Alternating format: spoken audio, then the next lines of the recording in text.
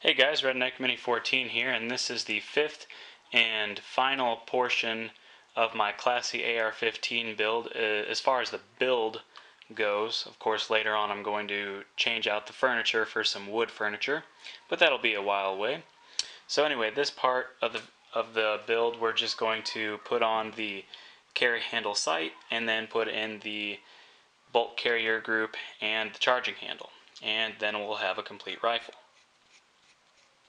So first we're just going to unscrew the little knobs.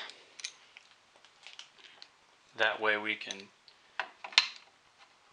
get the carry handle sight on. Make sure it's lined up where it's supposed to go. And I'm going to put a little bit of Loctite on the threads. Just a little drop on each side. That way it doesn't loosen up while I'm shooting it, and just tighten down the knobs.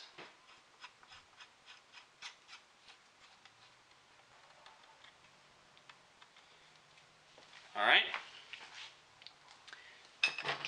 Next we're going to put our bolt carrier group and our charging handle in.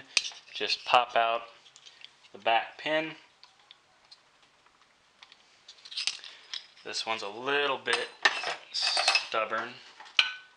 I'm going to take my brass hammer, just tap it just a little bit. That way I can get my fingernail under there. Pull the pin out and take the bolt carrier group along with the charging handle and just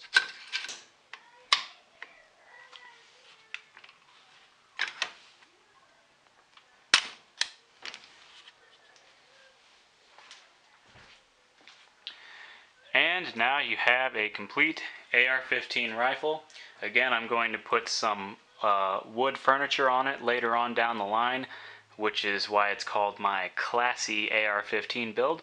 But that's the finished product of the actual build.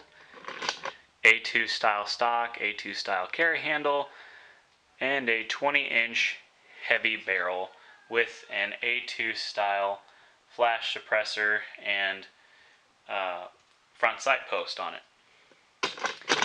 So anyway, that's the end of the actual build. I'm going to do some shooting videos with this now. So subscribe to my channel, like me on Facebook. I'm Redneck Mini 14, and until next time, be safe.